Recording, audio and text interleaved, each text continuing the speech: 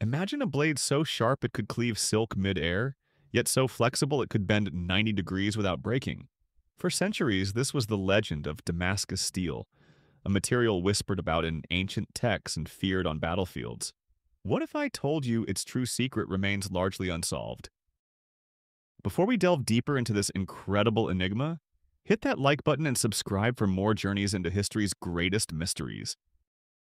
This wasn't just any metal, it was a marvel of ancient metallurgy. Craftsmen forged these blades with distinctive wavy patterns known as watered steel, hinting at a complex internal structure. Modern science suggests these patterns might have been early forms of carbon nanotubes, granting unparalleled strength and flexibility. The precise techniques for creating true Damascus steel vanished around the 18th century, leaving historians and metallurgists baffled.